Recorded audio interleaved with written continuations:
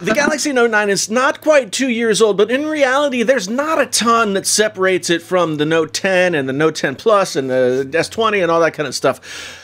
Well, no, actually, there are a few things that do separate it, and some of those things actually might make it better.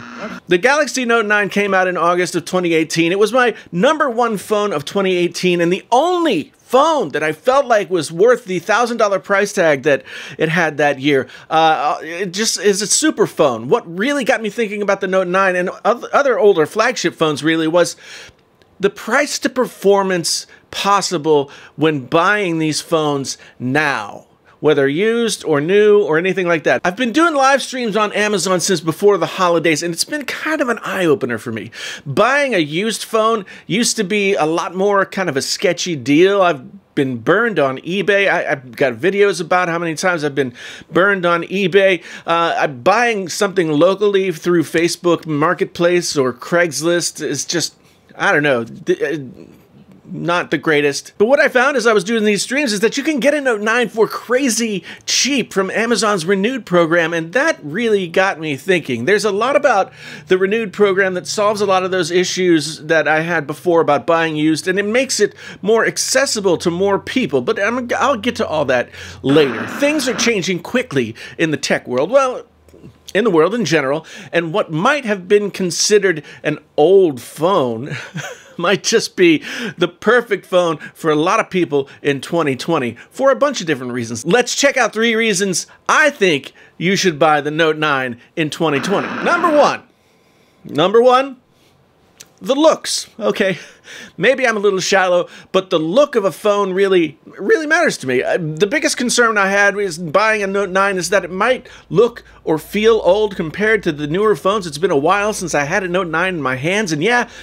I know that probably sounds crazy when you think about it being only 18 months or so old, but I remember really liking the Note 9 when I had it, and I was just worried that it would not hold up in terms of build, like just the feel of it and the look of it. I like the Note 9 so much that I got my review unit, and then I got another one later on after my review unit, and used it for the few months before the next phone cycle started.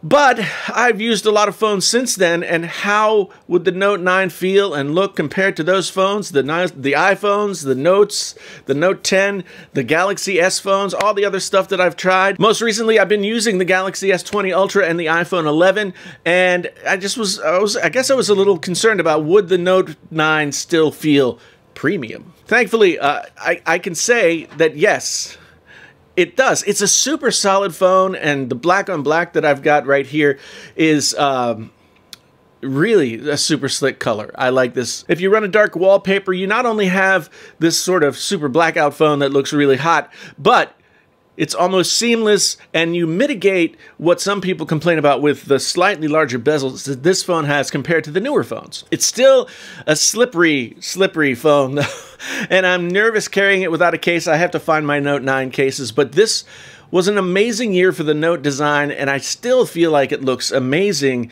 in 2020. Numero two, the specs of this phone. I know everybody thinks there's actually a lot to like about the Note 9 and the specs in 2020 when it comes to the features that are available. Yeah, it doesn't have the latest and greatest Snapdragon 865. It's got the 845, but in the couple of days that I've been using this, I have not noticed the difference between the phones that I'd used before, the newer phones, and this one. This is snappy. It chews through all the work that I need to do. It does all the YouTube videoing that I want to watch, or, you know, whatever else you might want to watch on your handheld.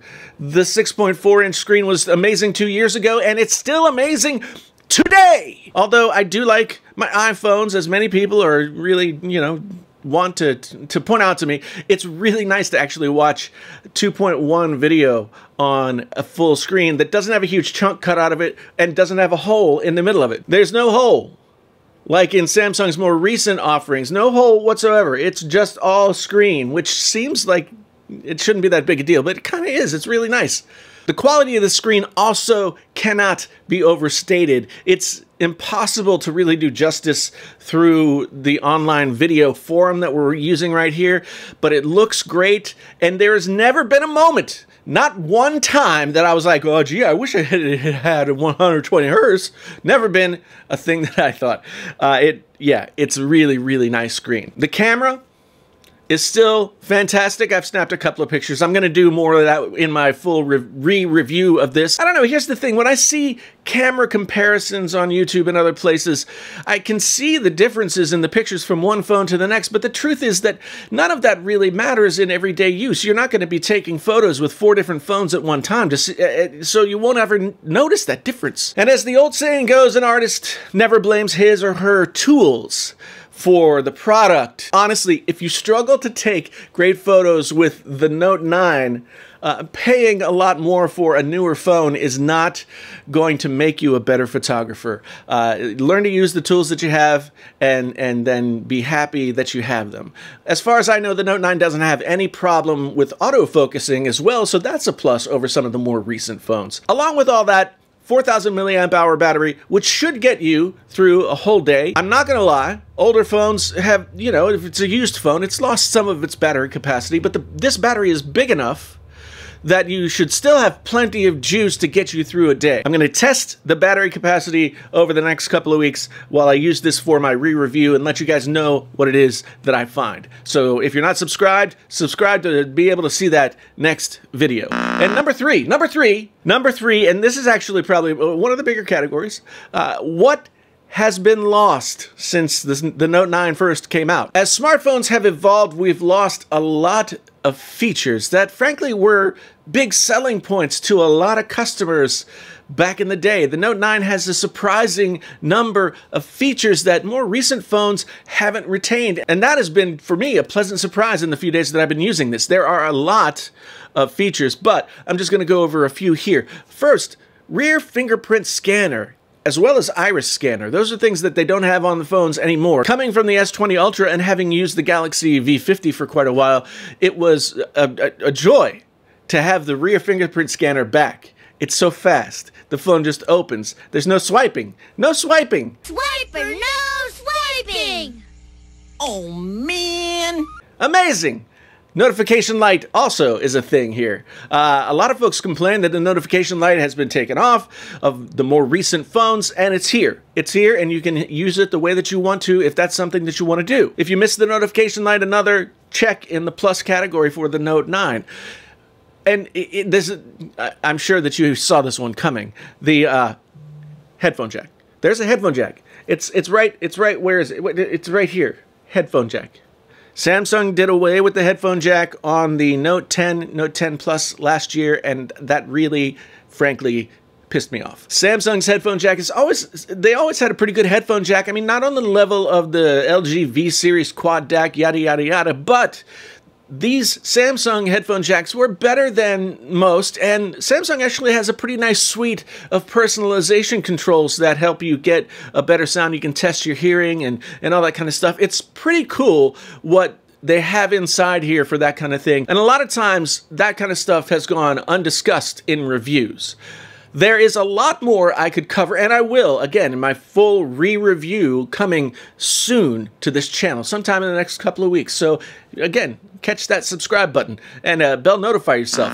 But these few things alone are pretty compelling when you look at the Note 9 versus the more recent phones that have come out since this phone was released. It's still an incredible phone. It feels brand new. It doesn't look like it antiquated in any way. It doesn't look out of date. The quality of what I got from Amazon Renewed really surprised me too. There's not a ding, a nick, a scratch, nothing anywhere on this phone. It came with like peel-off stickers on the front and back so that it was protected. The phone has been updated to Android 10 with Samsung's One UI 2.0. So for all intents and purposes, in using this phone, it functions exactly like any of the brand new Samsung phones, the S20s and all that kind of stuff. It just has some different features that some of those phones have taken out. And of course, those phones have features that this one doesn't have, but 6 of one, half dozen of the other. Now here is a bonus point, and the real reason I bought the Note 9 from Amazon Renewed. How much do you think this cost me? Go ahead. How much? How much do you think this cost me? $350. Yeah, $350. Yeah, the phone that I said was the only phone worth $1,000 18 months ago or so can be had in great, amazing condition used for less than most of the mid-range phones out there that don't have near the functionality. I haven't even mentioned the S Pen, people. I haven't even mentioned this functionality. There's absolutely no way to get more for your money in a smartphone than $350 for a Note 9.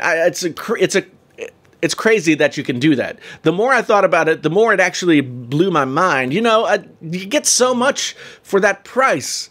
It makes paying $1,000 for the latest model seem almost foolish. Like I said, I'll be doing a re-review of the phone after I use it for a couple of weeks. We'll see if that exposes any critical weaknesses in using this older phone now in 2020.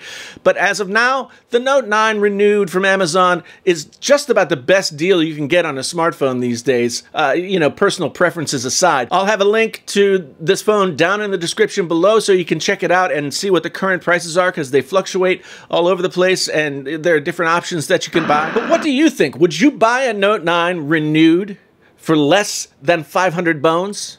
If you're still using a Note 9, let me know down in the comments and tell me how it's held up for you over the time that you've had it.